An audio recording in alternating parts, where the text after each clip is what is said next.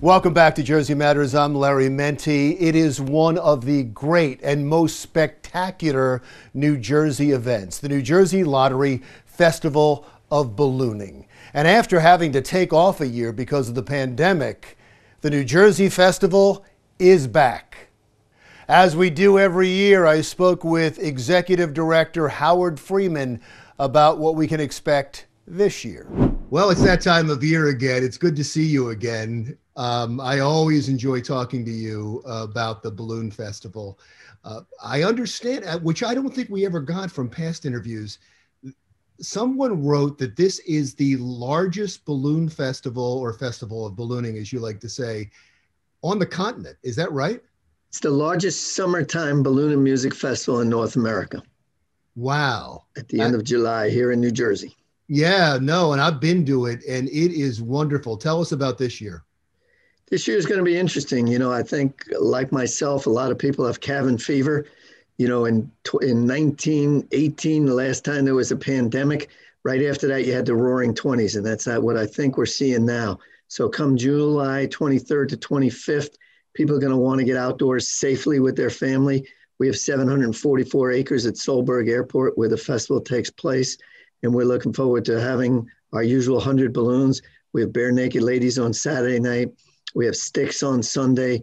We have Lori Berkner, the Adele, the preschool set on Friday, and we're adding things every day. So we're pretty excited about this year's festival. Yeah, you had to cancel last year, right? Unfortunately, first we rescheduled to October, and then given the COVID protocols and everything, we had to cancel. So this will be the first one in 2 years. And everybody's excited to get out there. A number of people let their tickets ride and wanted to keep them, didn't want to lose the VIP treatment they were getting. So yes, this will be the first one, but it'll be the 38th annual Balloon Festival. It's the New Jersey Lottery Festival of Ballooning. The 2019, did that set a record for you? It was close to a record. The Beach Boy concert we had that year set a record, and we had about 168,000 people. I think the record was in 2016 when we had 175,000, and the governor's proclamation this week was excellent in saying that all fairs and festivals can now have 50% of capacity. The interesting thing is, what is the capacity of a 744 acre airport where you can certainly have a tremendous amount of social distancing? So we feel pretty good. Even the year we had 175,000 people, other than maybe a little bit on Saturday night, it was definitely wide open the rest of the time. So if families are looking for the right place to come out, all they have to do is look on balloonfestival.com, and they'll see all the different attractions leading up to the Running with the Balloons 5K on Sunday morning. I know you love when we shoot the human cannonball over the starting line to start that, through all the concerts, through all the balloons and the different activities we have throughout the weekend. Yeah, you're talking about the governor's proclamation now. You're not going to be launching these balloons until late July. Right. So a lot of things could change by then. Right. And as he said, he's opening up more things every day. He's looking to open more things by Memorial Day. So come the end of July, we feel pretty good. You know, his goal is to have 70% of the adult population vaccinated by mid to late June.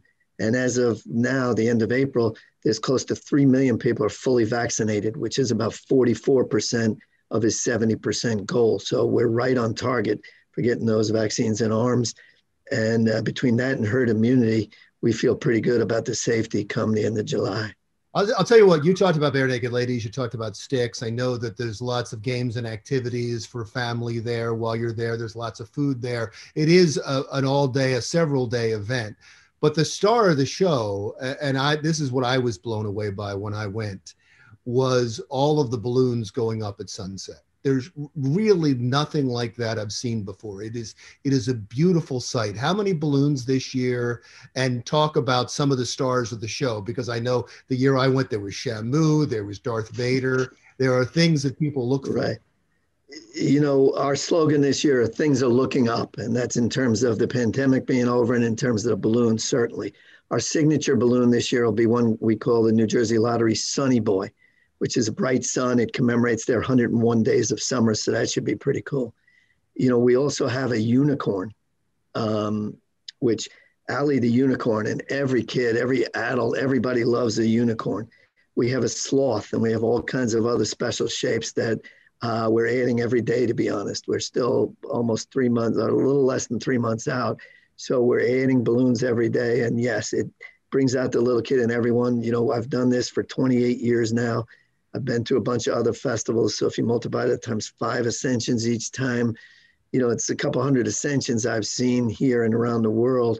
And the hair on my arm still sticks up as soon as the fans get out, start blowing air into the fabric. And then as soon as the burners fire it up and hot air rises. So when those balloons start going up, it brings out the little kid in everyone. And, you know, I still love it. And I've been around all this time. So as I've always said before, and I know you came on a Friday night, I believe, but the morning ascension, Saturday and Sunday morning at 6:30, which is an hour after sunrise, the sun is just coming over the Cushetunk Mountains. It's still quiet. It's not that hot out yet. It's not as crowded. So for people who still want to avoid crowds, those Saturday and Sunday morning ascensions are the perfect time. And it's really a spiritual experience being out there. And that's my favorite time. No, I'm going to try to make that this year. The morning one sounds wonderful. It's just that we're not morning people. But that New Jersey lottery, sun going up and rising is a tremendous metaphor for this year in the summer.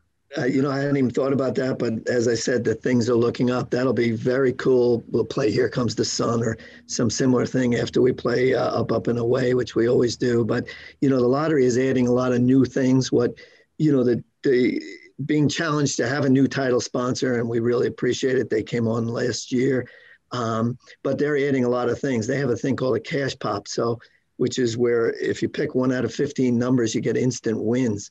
So we're going to have a cash pop emerging artist New Jersey stage. So we're going to have a lot of emerging New Jersey artists where the main part of our festival at the Quick Check tent used to be. They will have this huge Spevco 2-story thing where you can play the lottery, you can get out of the sun. There'll be beverages and food available. There's going to be new food courts. So we have a lot of interesting new things that we're developing by the day, utilizing the CSP, the COVID safety protocols that a local healthcare company is providing to us. So, you know, with extra sanitizing stations and all those sort of things. So we're pretty excited. And I know if everybody else has that cabin fever that I've had, you know, I tell people for the last 14 months, my garbage went out more than I did. So now the opportunity to get out there in a wide open setting in the open air to see all these balloons, including the New Jersey Lottery Sunny Boy is going to be a lot of fun. How much does this mean for New Jersey? How much in the terms of money and cash and taxes does it mean for the state? You know, years ago, we did an economic impact study. Montclair Business, the business department at Montclair University did a economic impact study and found out it was over 53.4 million.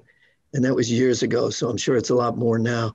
We hire probably 2,500 people, whether it's ticket takers or vendors or all the different people involved for trash cleanup and that sort of thing. So those people come, you know, and stay for how many days they're here. We start building the festival 5 days in advance. So, you know, all those people are eating, they're drinking, they're getting gas, they're staying in hotels. We've raised over $3 million for nonprofits throughout the last 27 years. So we're pretty happy about what it does. And last year, 2019, I keep saying last year, but 2019 was the last year we had the festival. There were over 950 million media impressions, to say nothing of online and social and digital, with positive content coming out of the state.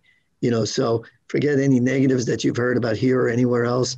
You know, just seeing positive spin on the state with people reporting from all around the world and seeing it all around the world is something we're pretty proud of, to be able to put the spotlight in a positive light on New Jersey. And that's why our New Jersey Tourism is a backer of ours as well. And we're proud of that partnership as well. Give the website to get tickets one more time. The website is www.balloonfestival.com. If people have questions like any other time, you can call 1-800-HOT-AIR-9 and people will be happy to tell you where to do it. You know, all of our pilots, it's amazing how many of our balloon pilots tell us that even during the pandemic, they've had record numbers of balloon ride sales. And we're way ahead for balloon rides. And we always sell out of 1,500 or so rides. To get up and away at the festival. About 2,500 people take tethered rides. So our GA tickets are ahead of where we've been, year over year in the past. So once again, I can't think of a better way to get out of the terribleness that we've had over the last 14 months. Come out with your family and enjoy a great day, as you and your family did a couple of years ago when we had you out here. No, I plan on coming out again because it just seems like a tremendous way to celebrate coming out of the other end of this pandemic. Thank you, sir. I always appreciate your time, and you are a great ambassador for New Jersey and for the Festival of Ballooning. Larry, thank you. And as I said, things are looking up. Come on out and experience more than just hot air. Howard Freeman, Executive Director of the New Jersey Lottery Festival of Ballooning. Still to come on Jersey Matters.